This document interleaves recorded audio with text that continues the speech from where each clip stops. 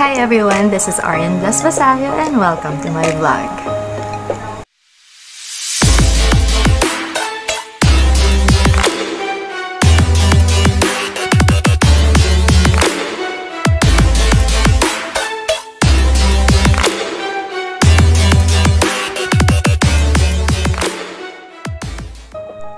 For today's vlog, I'll be sharing with you the most important things about my personal and professional life. Tara! Dali! Samahan niyo ako ah!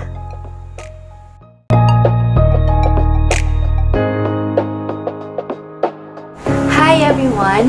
My name is Arian Blas Sarbalon Basayo and my nickname is Bless or Kaykay. Huwag niyo na pong itanong kung bakit Kaykay, pero it's a long story. And I was born in Cagayan de Oro City, dated February 3, 1997. I was raised here in Cavite and spent my elementary and high school days in Dasmariñas City. And currently, I'm living here in Imus City, Cavite. And I am the only daughter of Mr. and Mrs. Basalio. Bata ako, every time na tinatanong ako kung ano talaga yung gusto ko paglaki ko, lagi ko talagang sinasabi na gusto kong maging teacher. And maybe because it runs in our blood and super idol ko talaga yung mga teachers ko before. And I graduated Bachelor of Secondary Education, major in Social Science at Philippine Normal University, Manila. And currently, I am still pursuing the field of education here in De La Salle University, Dasmariñas.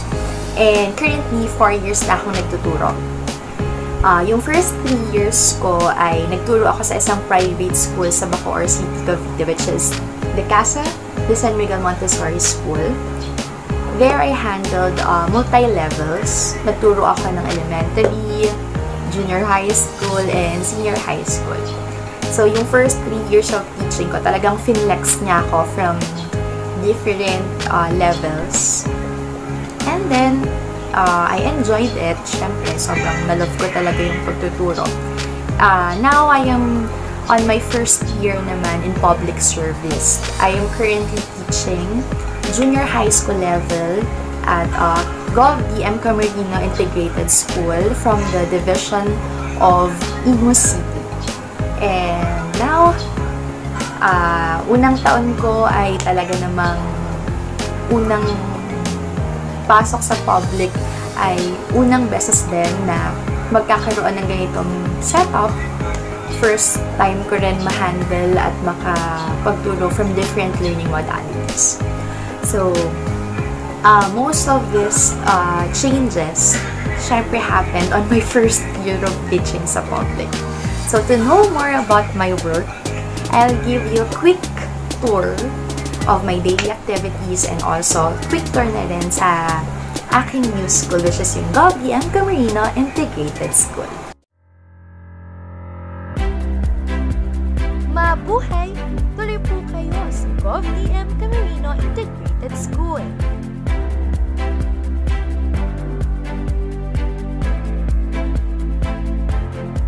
Ang Gov. DM Camarino Elementary School na dating Medicion Primary School ay kasalukuyang kilala na bilang Gov. DM Camarino Integrated School.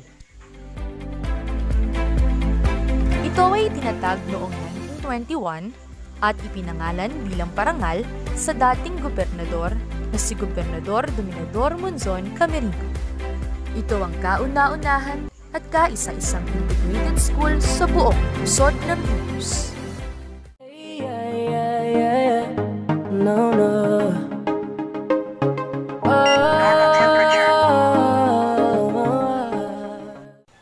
Ito ang kauna-unahang taon na inimplement ang Gov. DM Camarino Integrated School sa school year na to. Ito rin yung kauna-unahan na nagkaroon ng junior high school department sa paanan na to. And luckily, isa tayo sa mga naging pioneer batch ng school na to. Yung mga mata ay lilipad tayong dalawa.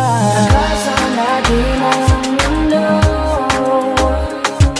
wala nang iba, ikaw lang.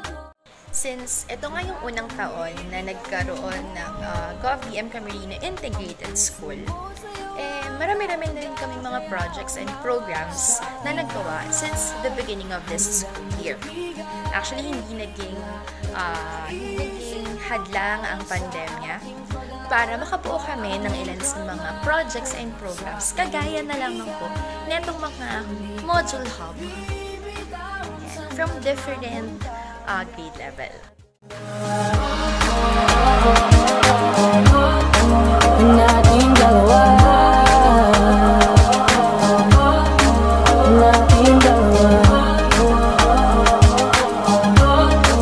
nating dalawa.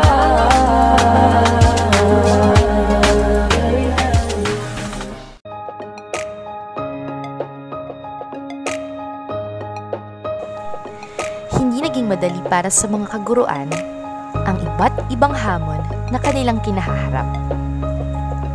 Ngunit, sadyang mahiwaga talaga ang pagtuturo dahil pinipili nila ito araw-araw.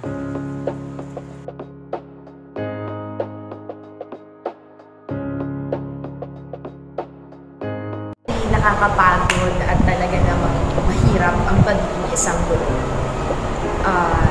Yung pagiging isang teacher kasi you're doing your job beyond from your job description So, hindi ka lang basta teacher. Dapat well-versed ka. Dapat marami kang kayang gawin. At dahil doon, marami ini-expect na kinakailangan gawin mo. Kasama yun sa ilan sa mga hamon.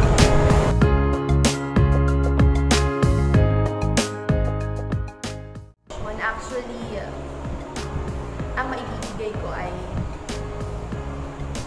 message para sa lahat ng kaguruan na alam ko patuloy na kumakapit at patuloy na talagang ibinibigay yung kanilang 100% best every day para maipakita sa mga kabataan na hindi dapat tumigil yung pagkatulong.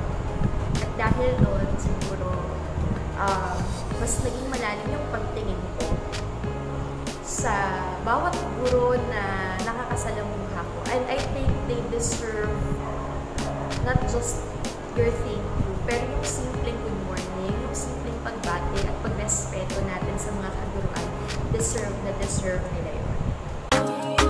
Ang puso ko sa'yo